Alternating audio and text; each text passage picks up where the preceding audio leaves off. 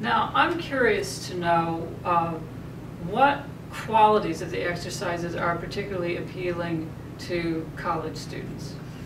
To college students, I think for St. Ignatius, getting in touch with his own deep passions and desires was transformative in his own life. As Ignatius went through this conversion from being a knight enamored with service to the courts of Spain and power and prestige, and the Lord, converted his desires to serving the church and the most needy of the world.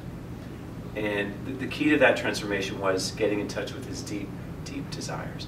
So that speaks to young people who are passionate, who are zealous, who care very deeply about making the world a much more gentle, a much more just place. And our young people are passionate. And like Ignatius, his own experience, God needs to hone and refine those desires. And the exercises give us a tool to do that, to tap into deep desires and then to hone them and refine them so that God can make use of them effectively. Yeah, I suppose it's really kind of a relief to a lot of people to understand that, I can trust my desires rather than, no, this is just a luxury that I like to do this thing. Or, and even some of us have come from religious backgrounds where we're taught to kind of distrust the things we really enjoy. And yet you're giving these students, well, really anyone doing the exercises, they're given the freedom to explore, this is what gives me joy. And so that the great Ignatian insight, what he contributed to the spiritual tradition most profoundly was that our deepest desires are God's desires.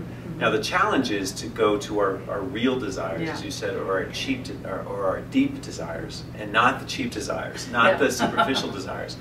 And so the exercises, and that's why the exercises are an adventure, because it requires navigating a lot of our more superficial desires, our more fleeting desires, to tap into our deepest ones. And so the adventure is both joyous and challenging at times, because we confront those desires we have in life which really are dead ends or will not sustain us over a lifetime. And that requires some letting go of stuff we're used to having around in our life. It requires delving through the clutter of our heart to find out what are those truest and holiest and boldest desires. But man, when you tap into those, it is truly it's truly godly. What God can do with those passions. And certainly in my life, that's been the case. Yeah.